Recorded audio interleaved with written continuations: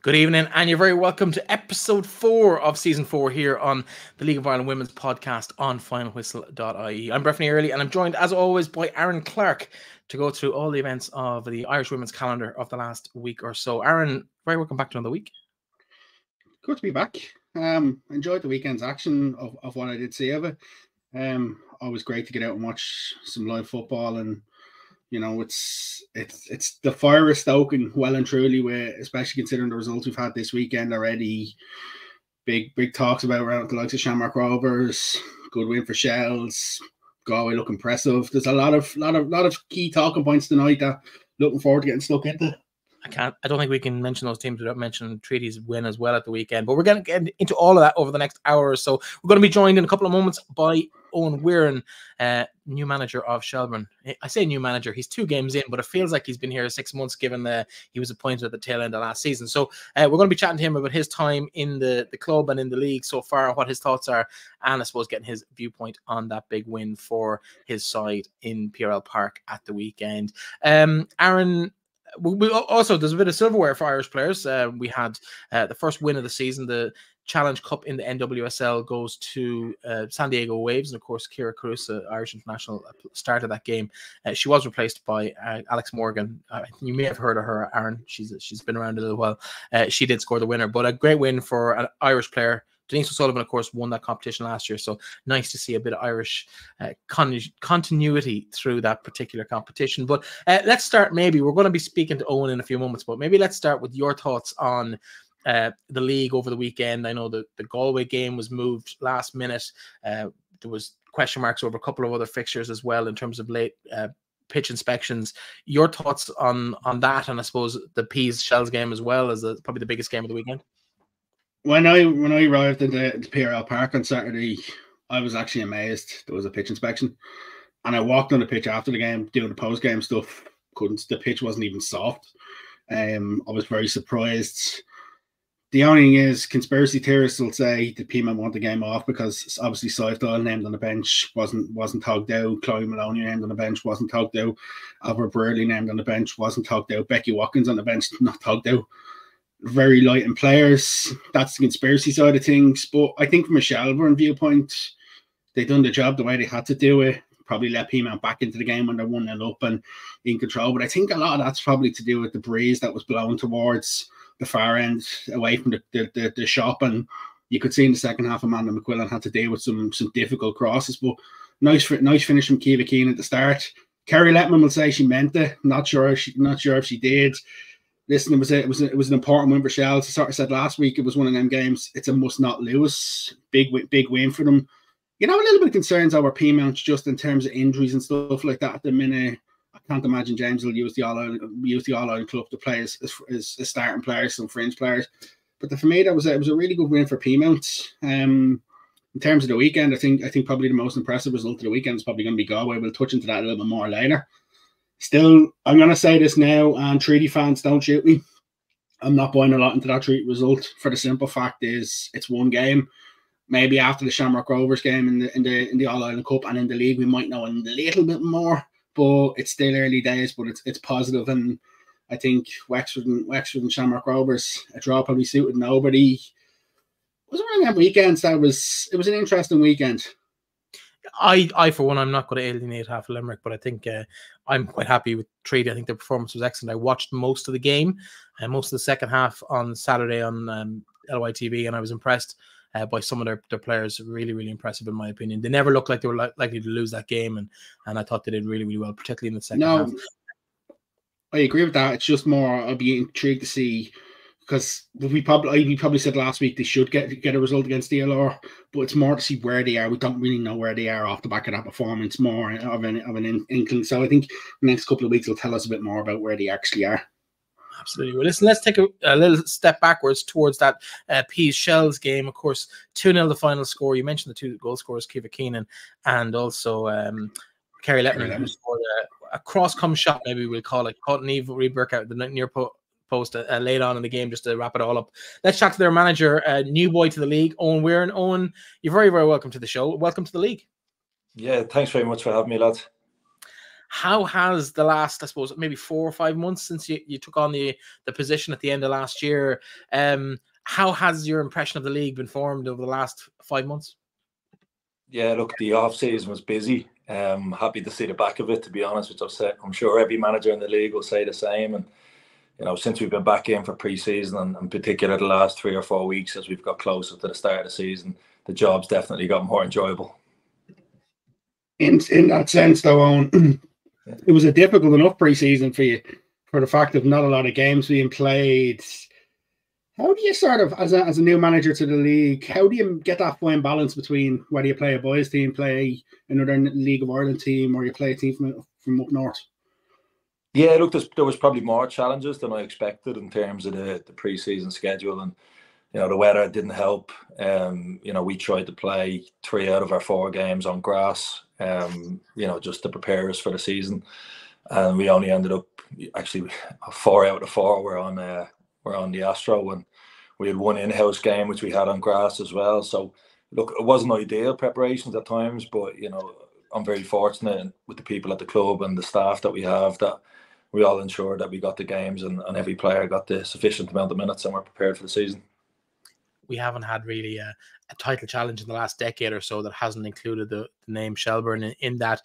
You come into the job, I suppose, with a bit of pressure on you as well to maybe bring it back to that league title winning form of 2 and 3 years ago. Is that sitting on your shoulders okay? Are you comfortable in that position?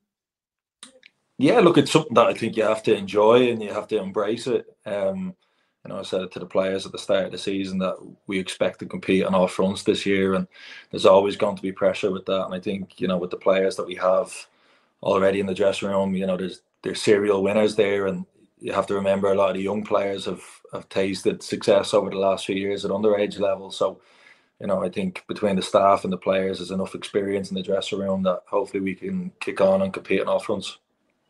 When that job comes available, Owen, what's your initial reaction when that job comes available?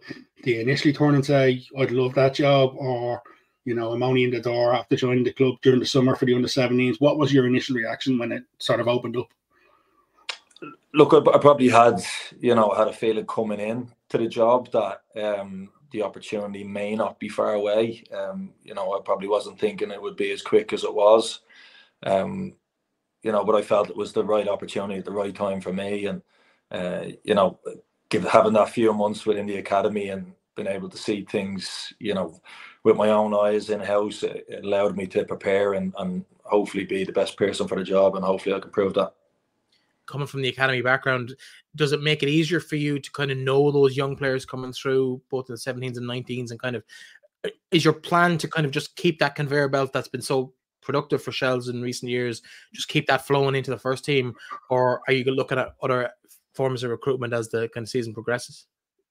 Look, I think it's always going to be a little bit of balance, and you can see that with the makeup of the squad, that there's going to be a huge emphasis still on bringing through young players. And look, there's been 3 or 4. Everybody knows about Rebecca and Hannah last year, but there was 3 or 4 others that we've promoted into the first team squad this year that fully deserve that opportunity. And we think that they're ready. I know that they think they're ready, and they back themselves, and they already have the respect of the senior players, and have shown in the last couple of months that they deserve to be there. So I think with myself and Rory coming in with me, our knowledge and experience of the underage age groups, throughout the country, not just within our own club, but and look, I think it's great for the league. I think the more bright young talents that come through, it's only going to benefit the league and hopefully the international team over the coming years. I love how he says that. Yeah, young Lucy O'Rourke makes her first start against Peamount. It's just like it's as if it's just like one comes in, one comes out. How is it, as you as a manager, how do you instill that confidence in the player to say, you're such a young player like that, to make the step up and say, I trust you to go and play in this big game? Because we've seen in previous years where maybe some young players have been thrown in at a young age and hasn't always worked out. Yeah. I think you have to trust young players. You have to go with your gut instinct. And I think, when we're talking about Lucy, we're talking about, an exceptionally talented player, but also very calm and composed. And, she fully backs her ability. And when she plays with that confidence, I think, she gives that confidence to her teammates and also the staff. And, I thought she was outstanding you know, on the weekend. For you have to remember coming into your first senior game at that age. But you know, the last thing I said to her going out onto the pitch is, I said, you've got Pearl on your right, you've got Maggie in front of you, and you've got Leah Doyle on your left. You'll be okay. So you know, and that was the case. It's funny because she was on my notes to bring up as well. I was very impressed with her performance. Definitely belied her years. In terms of that conveyor belt, can we see more players? Is there anyone you're prepared to name in terms of being in your plans for this season? Yeah, look, I think we've got, you know, a highly talented under-19 side, and not only that, but there was probably 3 or 4 players that left their under-19 setup to go and play regular senior football elsewhere, and you know, that's a credit to the club and the academy as well. It's not just about us. Not everybody can play first-team football at Shelbourne, but if we can, you know, do our best to prepare players to go on and have a long, successful career, then you know that's important to us as well. And you know, me and Rory overseeing that. You know, it's the 17s, 19s, and first team. We're working really closely together, and hopefully it's going to benefit Irish football as a whole and not just Shells over the next years. Take me back to pre-season. You're having them conversations with these younger players, and you know, there's a couple in particular who were touted by a lot of clubs, and a lot of clubs are trying to get their hands on. What's the conversation like when you're sort of having that conversation with a young player? Because I know a lot of them will be looking for, what can you give me? Can you give me first team games? What is that conversation like to try and get them younger players to stay with you? Yeah, look, I think all you have to do is speak to the senior players and speak about their experiences. When they were 16, 17, they were kind of just happy to be there. The new generation aren't like that. They're ambitious. They want it now. You know, and there's challenges that come with that. But I think, you know, for myself, I pride myself on honesty and having the honest conversation with these players and ensure them that, you know, if they train well, you know, they'll get the opportunity. And I think, you know, what better senior players to learn from. I think that was a huge selling point for us as well, is, you know, they'd be playing under two managers that you know, that really trust them, that want to play them, but they have to go out and earn that spot. And I think, you know, you're seeing over the last couple of games, you know, we are willing to give those young players a chance, and it's up to them to take the opportunity when they get it. I suppose bringing that forward 6 or 12 months, we've seen the likes of Jessie Stapleton, Chloe Mustaki, Emily Whelan, and many, many more in the last few seasons move on from Talca Park. Yeah. What are the club? How are the club addressing that going forward in terms of, you don't want to stop these girls' progression or development, but at the same time, you got to kind of look after the club and make sure that these players are incentivized to stay in terms of the program and what's around them. So what's happening in that sense? I think trying to make it as professional as possible. You know, and I think you can see with the managers around the country now at all clubs, you know, the players are going to develop here. I think the standard of the game, the brand of the league is only going up, and I think that will hopefully, you know, attract players to stay. I think the level of coaching, they'll feel that they don't have to go away as quickly as maybe they have done previously, and they can reach a lot of their ambitions here. But I think it's not so much a one club thing. I think it's throughout the league. What can we do as a league and the clubs together to make sure that, you know, we have something special here that players want to stay and play? You talked a bit about, you know, your underage knowledge of the underage players and stuff like that. What's it been like for you, sort of making that transition to senior football? What's been the biggest eye opener, or the biggest difference that maybe you wouldn't have expected since making that transition? I think with us, it's the case that you're dealing with 23, 24 players that want to play every week. You know, with young players, it's a little bit different, and you know, you give everybody, you know, good minutes every week, and you can bring everybody on, and more or less. And I think with senior players, it's a case. I know for myself, I can't speak for anybody else, but you know, we have 23, 24 players in the squad that are chomping at the bit, and there's not just competition to be in the starting 11, there's competition to be in the match day squad. And I think just making sure that, you know, having those honest conversations with players and making sure that there's good communication is a huge part of the job. Let's chat about the game at the weekend, and maybe even go back to the first round of games, because home to Sligo Rovers in previous seasons might have been seen as kind of a little bit of a step into the league, given where they've finished up, but they really put it up to you. The goalkeeper in particular, Amber Hardy, had a woman of the game performance. But your thoughts going into that game, and I suppose your thoughts more importantly after that game coming into the Peas game. Yeah, look, we knew it was going to be a tough game, and not even myself, but the players have discussed the fact that over the last 2 or 3 years, Sligo have taken points off them, and so nobody went into the game under any illusions that was going to be the difficult game, which it turned out to be. Look, we knew what they would come to do. They'd come to frustrate us. They'd sit in and try and catch us on the counter attack. And look, it's up to us to break teams down like that. That's what we're going to face, and we need to find solutions to those problems. And look, I was really happy with the performance overall. And sometimes in the moment on the day, frustration can be the overriding emotion. But from watching the game back a couple of times and going through the analysis with the players on Monday evening, we were able to highlight a lot of positives that came from the game that I think are great building blocks for us going forward. You sort of change between the two games. You change system as well between Shelbourne and between Sligo and Peamount. Is that just showing a bit of the adaptability? Because seeing Maggie Pearce maybe going into the holding midfield, then Leah Doyle slightly further forward. Is that something that you identified from that Sligo game, or was that just Peamount specific?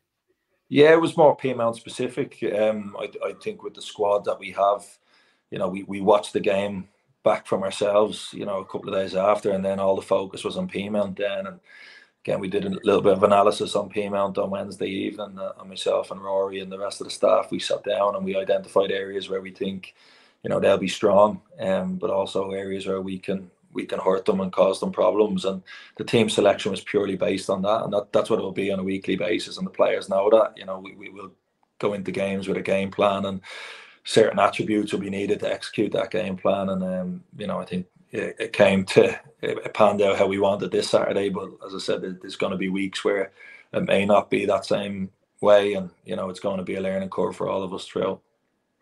Last year we saw the introduction of the All-Ireland Cup, and it kicks off again this year a bit earlier. Next weekend you've got a trip to Cliftonville. I know you've had experience of playing in the men's league up north.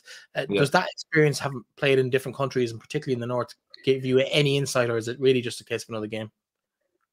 Look, it's a case of another game. We played Crusaders in pre-season, and the Crusaders manager was actually a teammate of mine at Glenavon, Johnny Tuffy. He was a goalkeeper and a teammate there for a year. So, I've been in his ear over the last few days and trying to get as much information as I can out of Cliftonville, and he's been trying to do the same with me out of teams down here that are in their group. So, look, I think that helps. Those connections do help, but at the end of the day, like, what I feel like with us is we just need to focus on us, and whatever group of players we select on Sunday, we believe that it'll be good enough to get the job done. Saturday versus Sunday game, how does that differ your week? Because obviously you talked a little bit earlier about trying to make things as professional as possible. Yeah. How does that differ, the fact of the game being on different days? Yeah, look, the only thing that will probably slightly change is what we do on training on Friday. We can probably do a little bit more with the players than we'd usually do on a Friday evening, just with the extra 24 hours. So it won't change too much in terms of the preparation for us, and that's something that players have to deal with all the time. And there's teams out there and leagues out there where players are playing 3-4 games a week, sometimes throughout a year. So that 24-hour difference won't make any difference to us. Obviously you're well travelled, but you've been around the league as well. What's it like being back here after stints in the North and America and the UK, to be back kind of playing, or to be back involved in the game here in Ireland?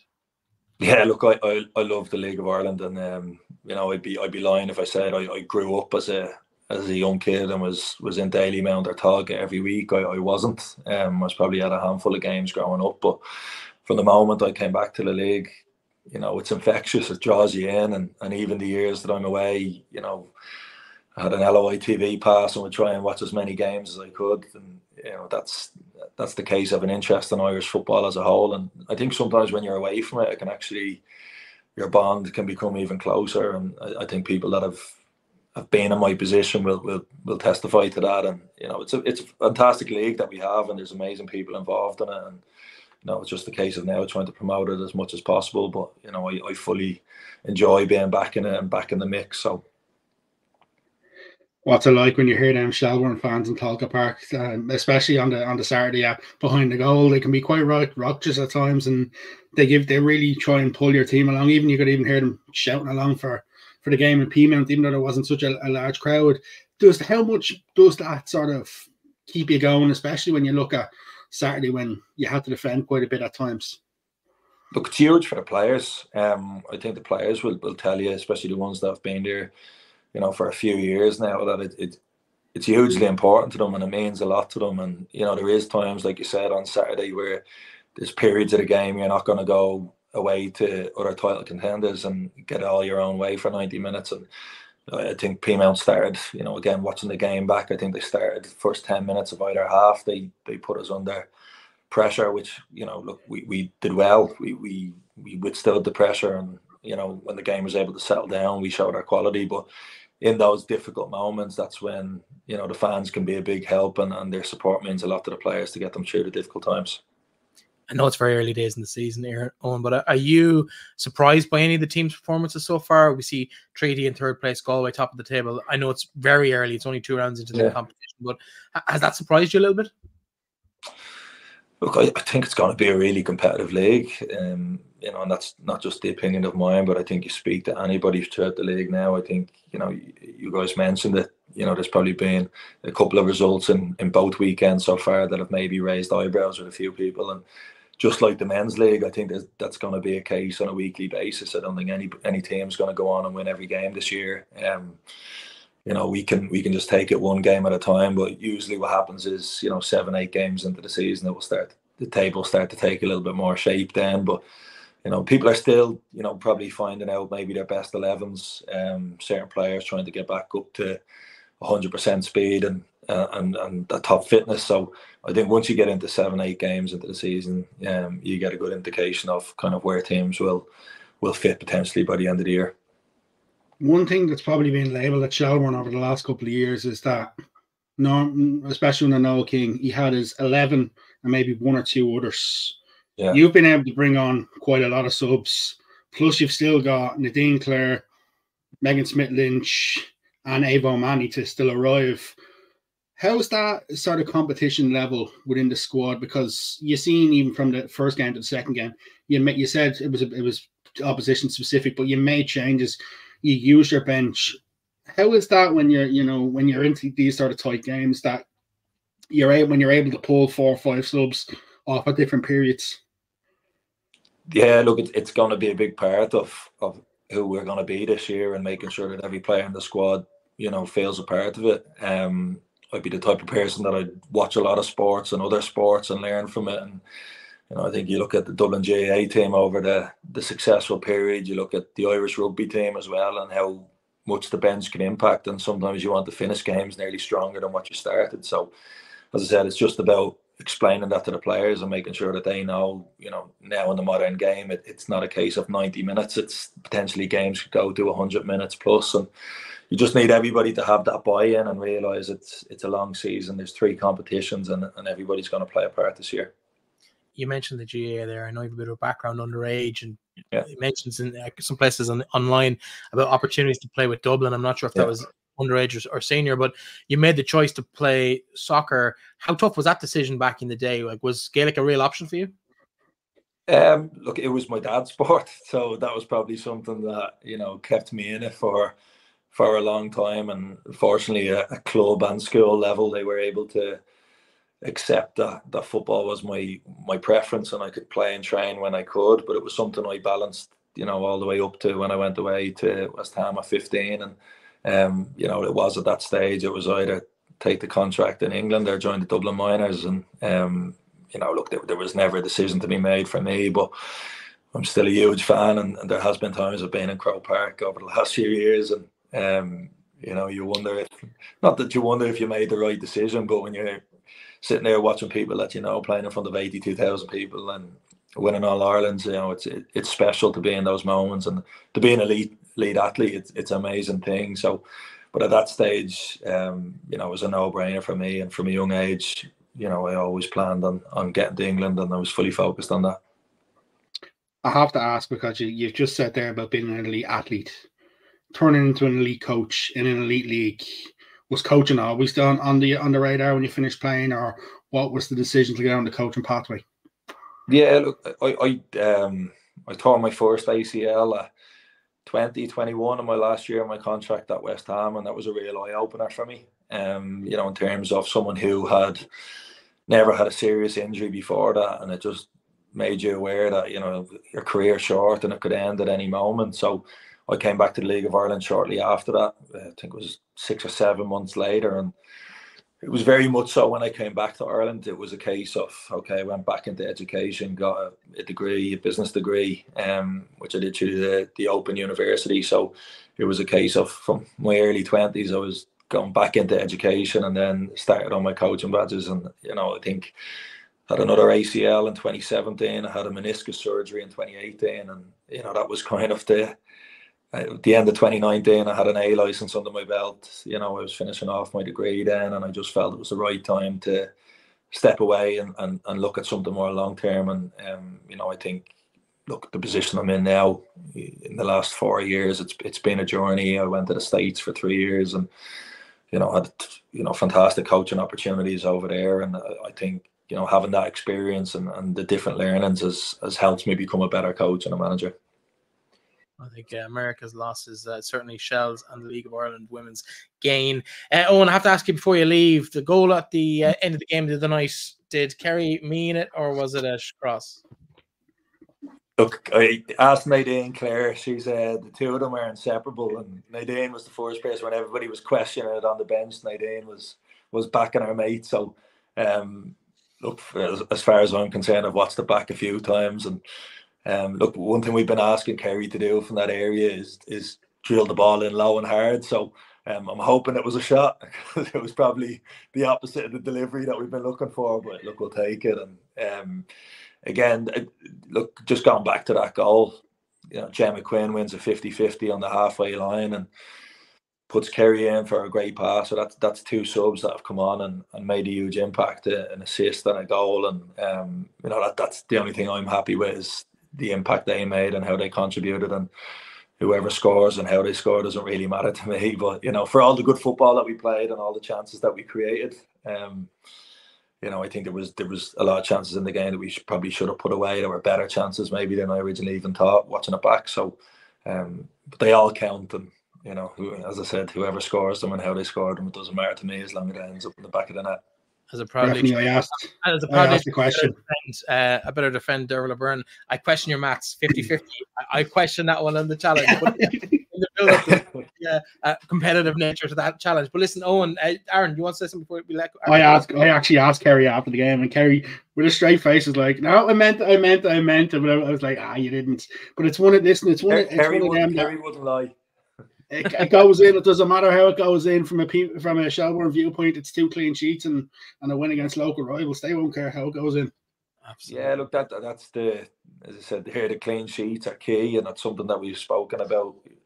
I think with the players that we have in the squad, and you know, we'll create chances and we'll take chances, and I think that was the thing with the Sligo game. I was more shocked with, especially how many goals we scored in pre-season, is that we didn't manage to score over the course of the game. And then sometimes that happens in football and you have to dust yourself off and go again. And, you know, we got the reaction that we wanted on Saturday, and I was really proud and happy with the players.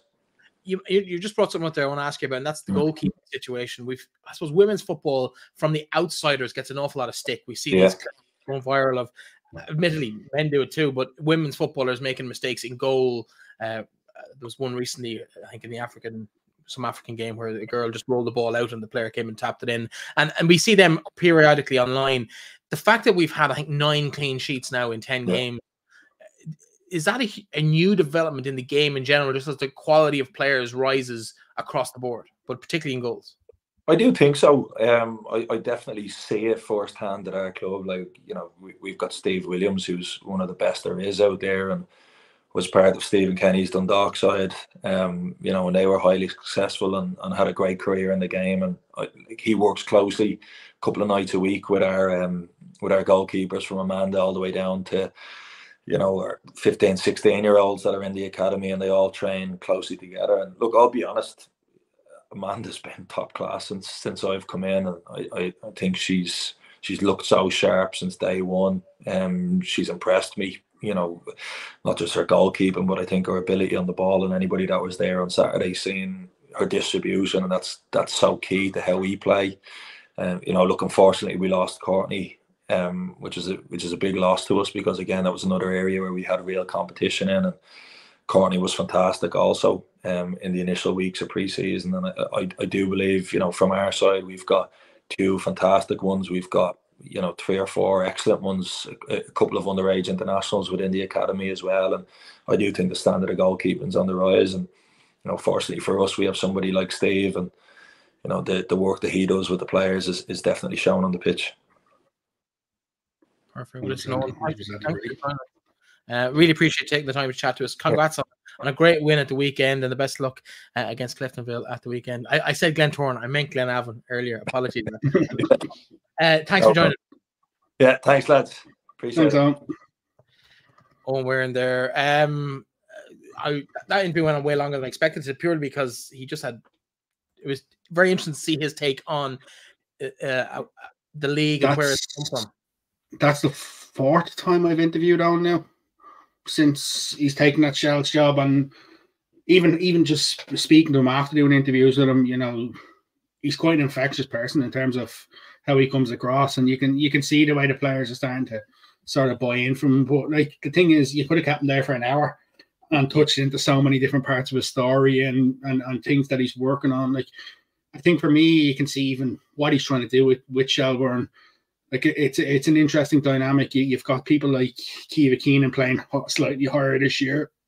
Hannah Healy, brilliant against Peamount, wasn't great in the opening day of the season.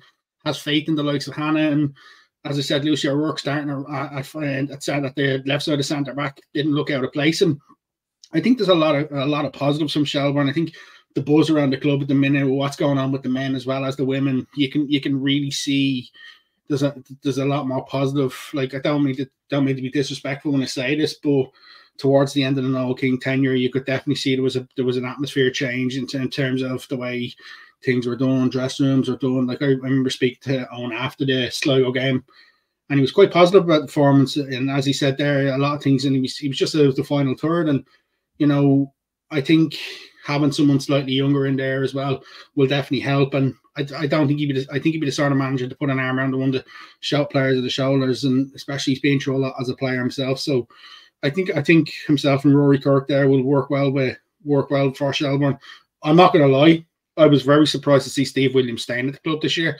I thought Steve might have moved on, considering Steve's other commitments. He was involved with the Glens, who won the All-Ireland Club Championship for the Derry Club in the Gaelic football.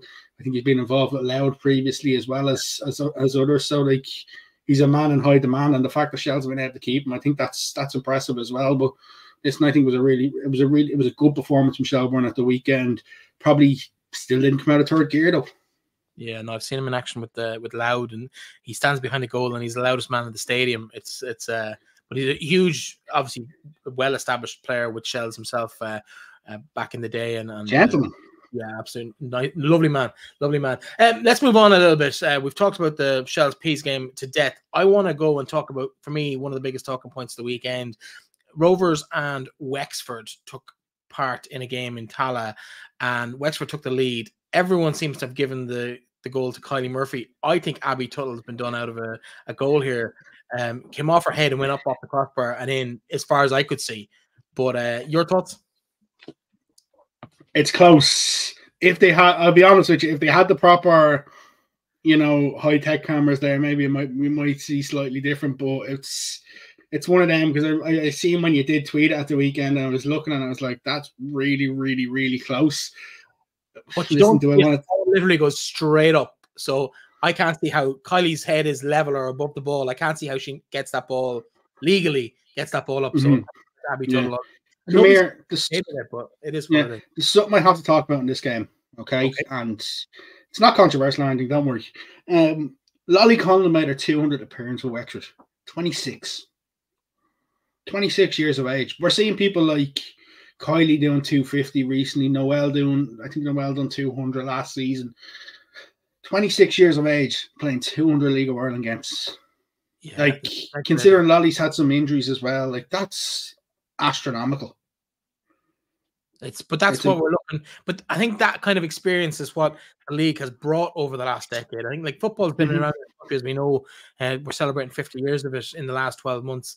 And women's sport has come on so much, particularly in women's soccer in the last 12 years since the league came into being. And I think it's a huge addition to the landscape here for girls. As a genuine opportunity, A, to play and enjoy the game, but B, to actually make careers both here and abroad within the game, and to really light up World Cups, European Champions Leagues, whatever, NWSLs, you know, like I watched Denise O'Sullivan play at the weekend as well. And like, and that North Carolina Courage side looked very impressive too this year. So we're going to have a lot of Irish interest both in England, in America, and further afield. But I think it's huge. I think it's been, and someone like that could potentially hit 500, even 600, like we're seeing in the men's game. Gary Rogers hit 5 something before he retired, and he's not even the highest in the league. So, yeah, I think it's great though. It's phenomenal. Oh, 100%. It's brilliant. And in terms of the game itself, obviously when Wexford go one up, you're thinking, will they hold on? They were difficult running games. They did a poor opening day, and then pipped back by Shamrock Rovers again. As I say, Abby Tull was very good. Jane Merrin and goal made some very good saves, ex-Shamrock Rovers as well. The two girls probably had a bit of a point to prove going back to Tala for the first time, considering they were let go during the off-season. It's probably not the result that either team would have wanted, considering Rovers opening day draw and Wexford haven't dropped points against Bohs, considering Wexford have Peamount and Shelbourne in the next 2 league games. It doesn't get any easier from a Rovers viewpoint. Colin O'Neill talked about, you know, the players who were gone. He was expecting a lot of them to go. He obviously brought Summer Lawless back in when Amanda was injured. I'm hearing Amanda shouldn't be too far away. Savannah McCarthy's probably going to be a good while away. But the problem with the likes of Rovers is Rovers very light on the bench. A lot of young kids on the bench. Colin O'Neill's going to have to trust a lot of these young players this season. And the longer they go where they don't pick up that first win this season, it could make it a little bit more difficult for them in terms of the... Let's talk about the goals, because the one we mentioned, obviously, we'll argue the toss about who scored it, but Wexford from a corner, close range. Should the defenders be doing better with that?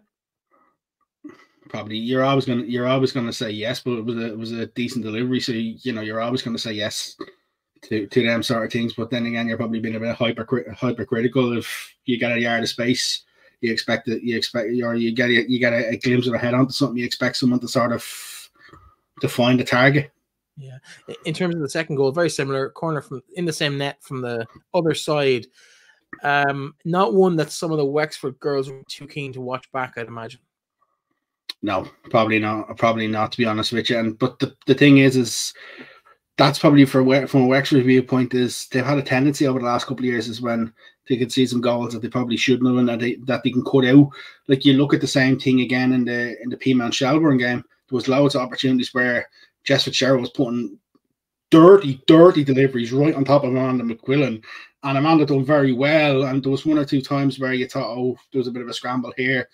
But like, at this level, set pieces, you have to be defending your set pieces, and you have to be able to get rid of the ball. And I think from a Wexford viewpoint, when you can see that goal, you're probably disappointed. But maybe it's a difficult one, because you don't want to be too critical either. Yeah, technical issues, of course, seem to be the bugbear in Treaty at the weekend. There was issues in the first half. I know I turned on the stream and just couldn't watch it, to be honest. The audio was terrible. Fixed it for the second half, and that's where really all the action happened. 2 goals. Katie Lawley with 1, Erin Van Dollar with a second. Treaty be very happy to get their first win up and running, unbeaten, 100% record after the first match. I know it's very early days, but we seem to differ on how we think it's going to go for them this year. The old DLR of social media was in full force again. I seen one of the tweets saying that the Treaty United fans aren't singing about league positions and stuff like that. No, listen, I think Treaty will be decent this year, but I just don't know. I can't tell you exactly where they're going to be. That's the problem. I can't sort of say they're going to be a mid-team table. They're going to be top challenge in top 4. I think that sort of thing's a bit early. Was it a good second half performance from Treaty? Yes. Would they have been very disappointed losing Fianna Bradley to injury early in the first half? Absolutely. It's not what you would have wanted. The one thing I will say, excuse me, is you've probably seen that in the first 2 weeks of the season. Teams losing players in the first half of games through knocks and injuries. It's not been a great sort of start for that sort of thing for teams. But second half, listen, Aaron Van Dalder's header as well. It was a nice header. It was a nice header from her as well. Like I said in the show when we had Dominic Foley on, the likes of Kate Lawley and Grace McInerney were two players that I was keen to see a lot of this year. I think realistically, I don't know, because I don't know what Rovers are going to play this weekend, what sort of team they're going to play this weekend. But I think that the league game against Treaty in 2 weeks' time, we'll sort of get a better understanding as to where Treaty actually are in terms of how they shape up. But can you be happy with what you've had in the opening day of the season with that 2-0 win against the Waves? Absolutely. From a Treaty viewpoint, from a Waves viewpoint, you'll be very disappointed with the fact that you get a draw against Shamrock Rovers where you can see that a late penalty and you sort of don't get all 3 points, and then to go down to Limerick and come away with nothing. The only thing the problem is from a DLR point of view is last couple of years they've sort of lacked that consistency in terms of results, and it's probably a game that they would have been targeting. But I think from a Treaty viewpoint, listen, you've got to be really happy with that start. Yeah, of course, after Shamrock Rovers league game in 2 weeks' time, a bit of a gap, but then they play 2 games in April against Sligo and Cork. So they'll be quite confident of coming out with some positivity out of those 3 games anyway, and they could potentially have 6, 9, or maybe even 10 points out of those. From their point of view, I'm sure we annoy half of Sligo and Cork and even Rovers by saying that as well, but it is what it is. Treaty to be very happy with that run-in. It gets tougher from there. I think they visit Peamount, or they host Peamount maybe later on in May as well. So interesting times ahead for them, but I'm excited for Treaty. I think it's a really interesting project. How it works in the medium to long term remains to be seen. I don't think that's the plan of the medium to long term. And from reading what Kieran McCormick is saying, yes, in the medium to long term, do we expect to see an influx of Canadians? Probably 4 or 5 a year, maybe. But I don't think in an ideal world for her is to have that many in every year. And like the thing is, there's a couple of things that take into account there, like it's cost, it's you have the accommodate them, all that sort of thing, transport for them. Whereas it's a big ask for the club. And the problem is and Dominic sort of said it to us, is that Treaty had that sort of nearly a no-go zone where players didn't want to sign for them. Players just were like, no, I've heard things, I don't want to go here. Whereas I think the biggest thing for them this year is breaking that mold. And it's not just with the women's team on the pitch. I think it's as a club. And I think, you look at the buzz that's around for the men's side as well. I think as a whole, that's the most important thing, is if they break that mold. You see with Bohs, when Bohs originally came into the league, a lot of players didn't want to go to them. Yeah. They gradually start to break that down to where they're getting better and better players in. Whereas I think Treaty can do the same, but it's gonna take a bit of work off the field. Yeah, I think but it's very positive steps in the initial weeks of the season from them. Another game, we take maybe a look at the Galway United match. Great game for them. Before we get into the actual game, though, we obviously haven't seen this because it wasn't broadcast because of the change of venue. Your thoughts on the change of venue and the situation? Yeah, I was critical. When they tweeted about a pitch inspection and then there was no updates coming. I thought that was extremely poor, and I was like, communication is shocking here. The one thing I will say is that the fact that they were able to change the venue on such short notice, I think a lot of people in Galway deserve credit. I think the way the communication was handled for it was probably poor. You would hope in the background they were in constant communication with Cork, being like, we have this option available. If it's not available, do you want us to go ahead and do it? You would like to think they were, and they were in communication with the FAI. But it's just the way it come across on socials. It didn't come across well. The fact that they did get a change, yes, they had to delay the kickoff slightly. Listen, if they had turned around and said kickoffs at 6:30, you wouldn't have really cared if that game's getting played. The one concern you'd have is that you call a pitch inspection. You mentioned the pitch inspection at about 2:30. That stage, you're probably saying Cork are what, halfway, three quarters of the way up to Cork, up to Galway already. So I'm not going to turn around and bash them and say, that game wasn't streamed, that's not good enough. The fact the game was played, I'm happy the game was played. Yes, it's always disappointing when it's not streamed, but considering the circumstances, I'd much prefer that than to see Cork potentially having to come back up here on a Wednesday evening or something like that. Oh, I 100% agree. And I wasn't trying to slide off Galway for No. the game. I think it's preferable at this end of the season to have the games played.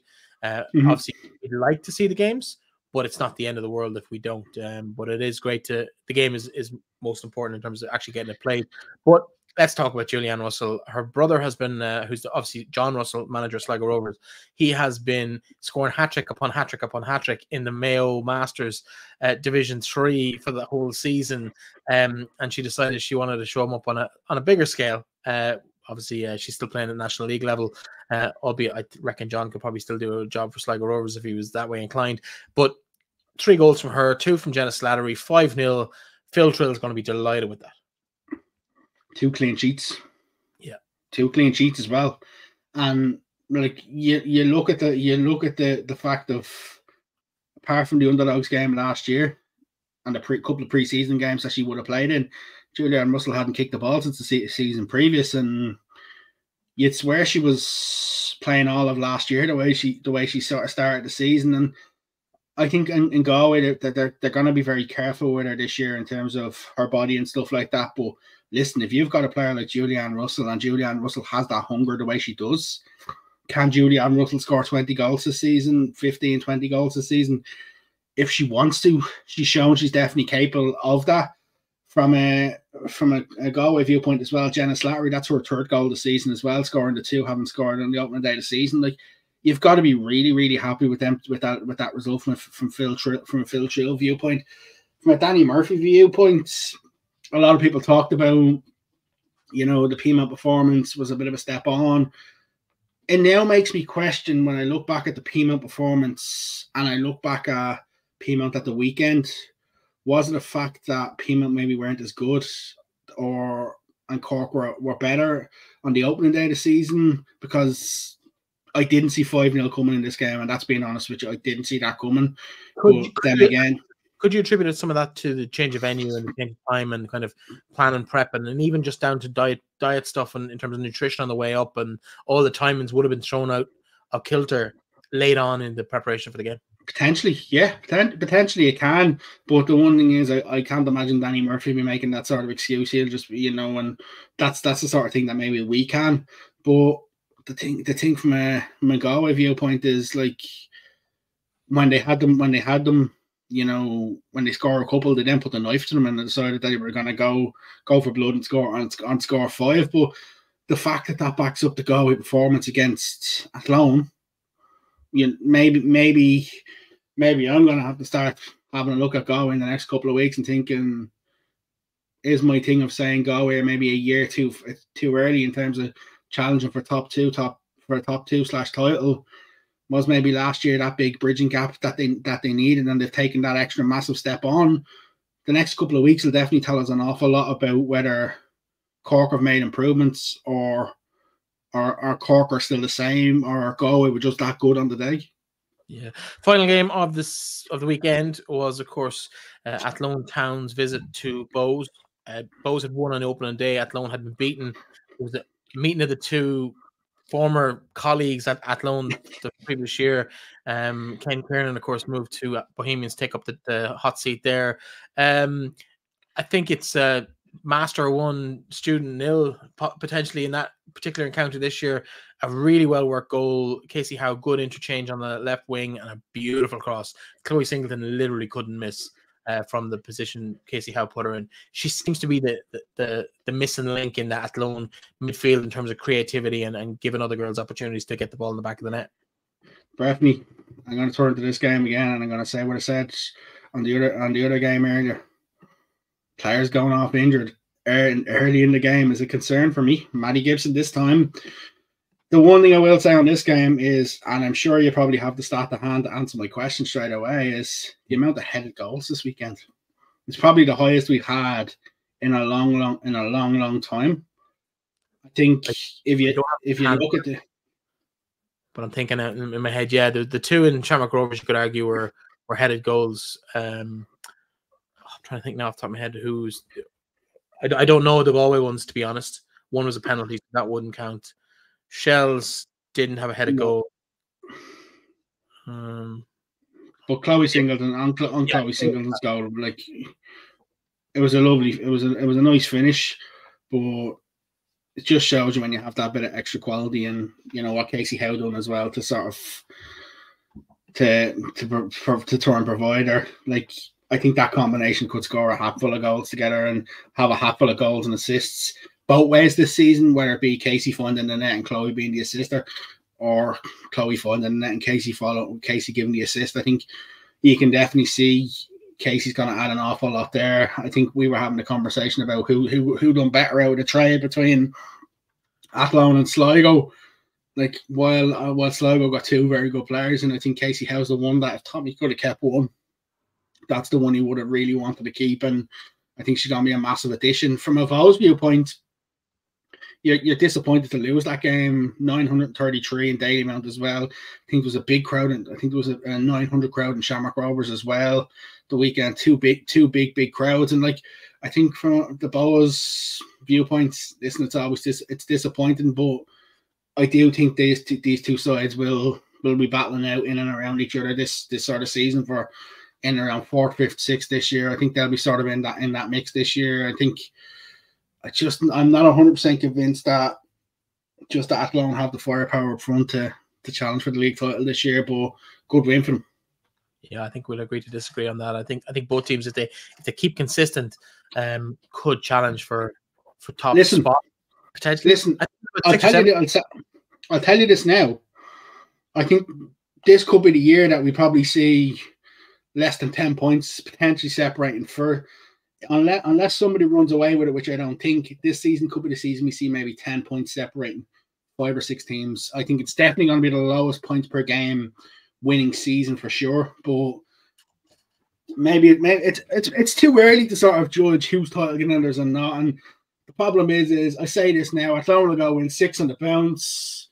The next time I'm an Athlone person on, I'll be eating loads of humble pie and there'll be nothing new. Yeah, absolutely. And I suppose from our point of view, in terms of being a Westerner involved in the women's game, seeing Galway with a big win, Treaty with a big win, even Athlone, we've claimed them a little bit. They're kind of. No. You're not getting Athlone. You're not getting Athlone. Athlone and Midlanders. You can have the other two. But the one thing that I will say, and I've said this to you since one of the first shows that I've been on, is that in order for this league to flourish, we need strong Galways. We need strong Limericks. 100%. We need a strong Cork. So hopefully Treaty can be very good this year and Cork will pick it up. And we need strong regions to really help and grow the league. But listen, first 2 weeks, Galway the only team with a 100% record. Incorrect. Treaty United have won. Sorry, Treaty. Galway the only team with 6 points. The Westerners down. I have you. No, Galway United top of the league, obviously with 6 points. Shell 2 points behind. Treaty and Bows, Peas, Athlone on 3 points. Shamrock Rovers with those 2 draws so far on 2 points, and then Sligo, DLR, and Wexford with a single point each. And Cork propping up the bottom of the table, yet to get a point. But promising start, and I said, seeing those teams taking points off each other, we're seeing that more and more as we go on. Let's take a quick look at the fixtures for the week ahead. We have apologize. No, we're having it. We're having it this week. Avenir Sports Cup. It's not called the Avenir anymore, but I think all the PR seems to just be Sports All Ireland Cup fixtures. So we give Avenir a bit of a. Is this back to back? I think this is back to back as well. If I'm not mistaken, I think Sligo and Galway play in the league as well in the next round of league games, like Treaty and Shamrock Rovers. Potentially, I don't know, but they're the fixtures for next week. DLR Waves versus Crusaders, Crusader Strikers, Peamount United versus Linfield, Treaty United versus Shamrock Rovers, Cork City FC versus Wexford, Sligo Rovers versus Galway United, Cliftonville versus Shells, Bows against Lisburn Ladies, and Glentoran against Athlone Town. Just to make people aware, as you can see where Breifne nearly has his mouse up on that screen there, guys, Cork City versus Wexford is in Ferry Carrick Park, not in Turner's Cross, after Cork City's All-Ireland Cup games have been moved out of home venues to swap to away games. As well as that, DLR Waves will be in Whitehall Farms Ground. So just to make yourself aware of those particular venue changes, times and stuff there. 6 of the games live on LOI TV. All 6 based in the, I suppose, the League of Ireland teams have the facility. So we won't have live action of Cliftonville or of Glentoran on LOI TV, but the other 6 all scheduled to be broadcast from the various venues. Your thoughts on the fixtures this week, Aaron, in terms of who you're looking forward to seeing clash? Yeah, I'm really looking forward to DLR Cliftonville, especially DLR Crusaders, definitely after the back of last year. The two teams were, there wasn't a lot between them last year, and I think it could be an exciting game. Cliftonville done well last year, picked up some good results. Shell's going up there on Sunday, be an interesting enough game. I think Linfield, depending on how Peamount sort of approaches game, Peamount could be in trouble. I wouldn't be surprised if that's the game that we definitely see a northern team win this weekend. Yeah, some big games ahead for both sides of the border. If we look at the under-19 grade over the weekend, some decent results there. If we flip back to the results, you'll see Cove beaten by CK United, DLR Waves beaten by Galway United, Bows with a big win, Sligo Rovers also, Wexford Treaty beaten by Cork, and Dundalk with a big win over Peamount United. Now, apologies, don't have the result of the Shelbourne Rovers Athlone Town game to hand, but you see the league tables up here. Shells and FinHarps leading Group A. In Group B, again, a game missing there between the two leaders. One of those would have picked up points. I might just try and get that in the meantime. But Galway United, 6 points from Sligo, and DLR on 3, while Bray Wanderers are back. Definitely, sorry, just to stop you there. Athlone Town beat Shamrock Rovers 3-0. Perfect. So Athlone top of the table with 9 points. And in Group C, we have Cork City and Wexford still on 9 points, unbeaten, 100% records for them. Treaty, CK United, that's Carlow, Kilkenny United, and Waterford on 3 points, while Cove Ramblers at the foot of the table still to pick up a point. If we go quickly to the under-17 grade, again, looking at the results from over the last 2 days, games postponed, but Drogheda won the Louth Derby. Galway United beaten by St. Patrick's Athletic. Bows FinHarps scored a straw. Treaty United 3-0 winners over Mayo. DLR Waves similar 3-0 victories over Sligo Rovers. Cork and Wexford fell foul of the weather, while Bray had a good win in Kerry. Waterford beat CK United, and Athlone Town in a 7-goal thriller against Peamount United, they took home the spoils. League tables look something like this. Shells, of course, only with 1 game played in this competition so far, but Bohemians top of the table. Shamrock Rovers behind on 6, game in hand on Drogheda also on 6, while in Group B we see Galway United, Treaty, Athlone top of the table with 6 points each, 4 for DLR Waves and St. Patrick's Athletic, and Peamount on 3, with Sligo Rovers and Mayo yet to pick up a point at under 17 level. And in Group C we have Wexford, Cork City and Waterford 100% record after 2 games. Kerry on 3 points alongside Bray, while Cove and CK United still to pick up points there. So for me, when I look at those underage results, I'm seeing teams like Waterford picking up results, St. Patrick's Athletic picking up results, FinHarps getting games, getting wins as well at 17s and 19s. That's promising for the future of the growth of the game across the country, isn't it? Yes. Yeah, absolutely. The one thing I will say is I'm probably a little bit surprised that FinHarps probably haven't applied just yet to come into the senior team. I probably thought, considering they've been in the underage league, as Donegal league for a couple of years, that they may have done it. I wouldn't be surprised to see if the likes of themselves are over the next 2. Pat's coming in. It's always good, especially considering the fact that the amount of players in the Dublin region that we tend to lose to other sports. Having another team there available at underages is a good option. The one thing I will say is people just be a little bit cautious of the fact of another Dublin team coming into the league at senior level. For me, we're probably 3, 4, 5 years away from that until we maybe get a second division, because I was a little bit cautious of Rovers coming in as well, because the fact that having so many Dublin teams is a bit of a concern for me, despite the population. But I'd just like to see some of the more region teams sort of make the transition first before we start to see more and more Dublin teams coming in. Yeah, we've been a big advocate here for a second division in that competition.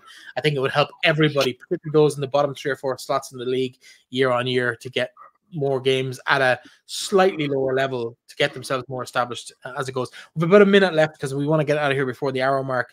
Finally, we want to chat NWSL launch last week. I want to buy that Kyra Carusa. I want to buy that San Diego Waves jersey. It's absolutely gorgeous. You can, of course, watch all of the NWSL games. There's a load of Irish girls. Marissa Shiva has made a move to from Washington to Portland Thorns.